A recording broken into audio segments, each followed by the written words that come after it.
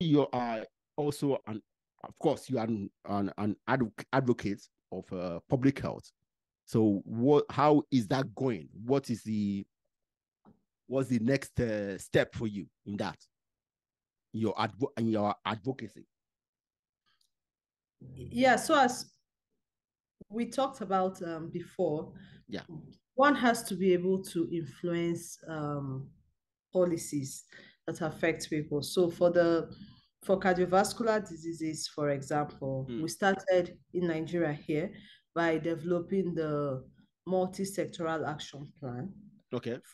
Preventing and controlling non-communicable diseases.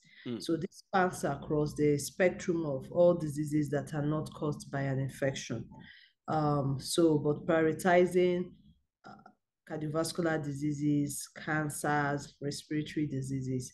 So this policy document I was one of the major contributors and drafters to this document. It was launched in 2019 to span for 7 years. Okay. Where can we get that document? Okay, I will send anybody it's search a link. It's online. So please send the link.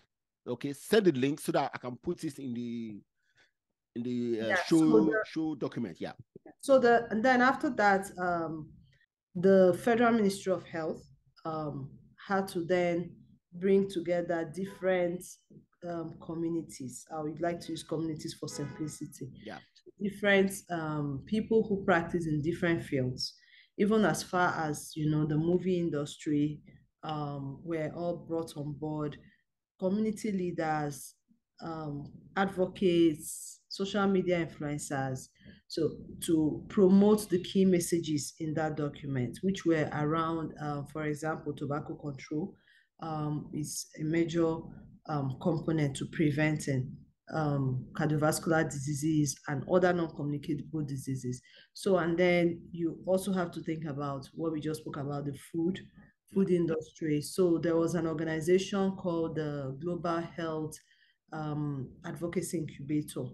Okay. So they worked a lot on the advocacy part, bringing people together to make these policy changes. Yeah. To help support the government to make the policy changes, calculate what the benefits will be like, for example, and then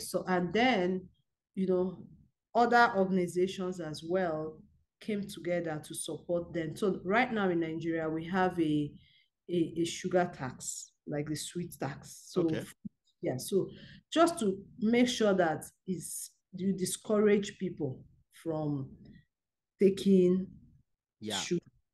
So it's not so behavior change often is not just about say don't eat sugar. So but public health is when you make it difficult for people to get access to it, and one of them. But see, okay, sorry, I want to say something about, say, a sugar tax.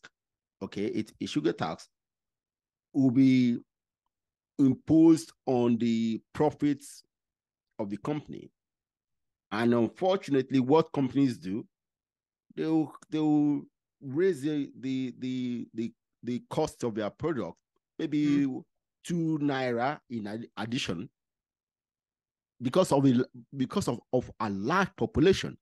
Okay, they don't need to raise the cost of that product too much, just a little bit, and they will recoup all the money.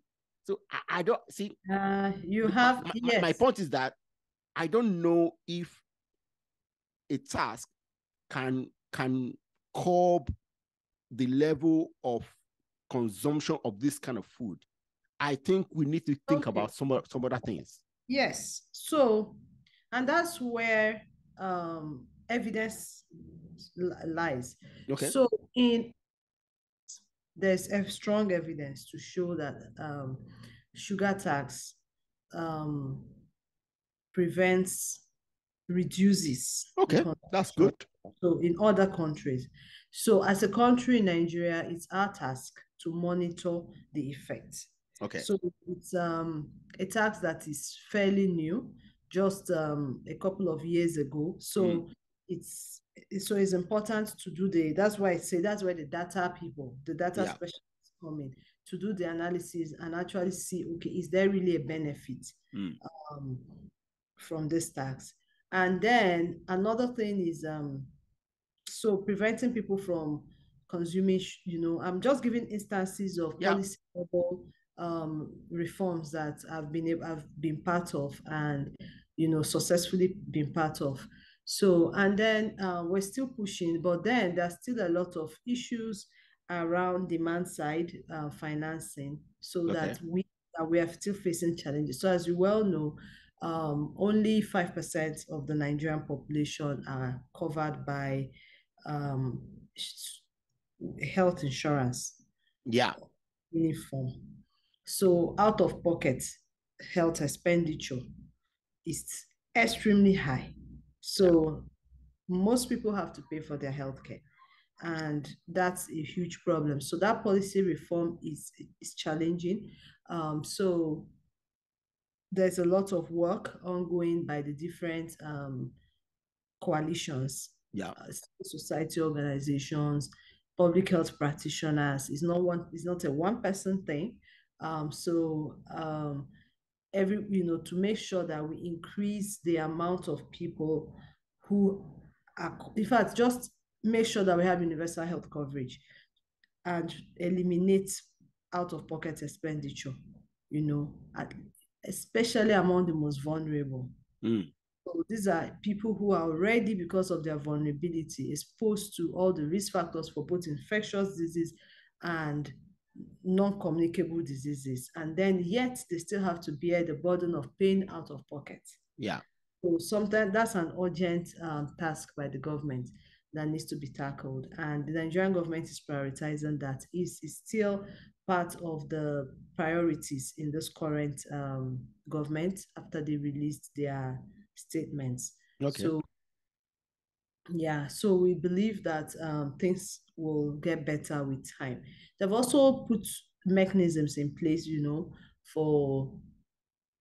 to improve this. So it's not just about talk. There's many of the state governments have been able to put together the state health insurance systems, and they're also putting in place the community health insurance.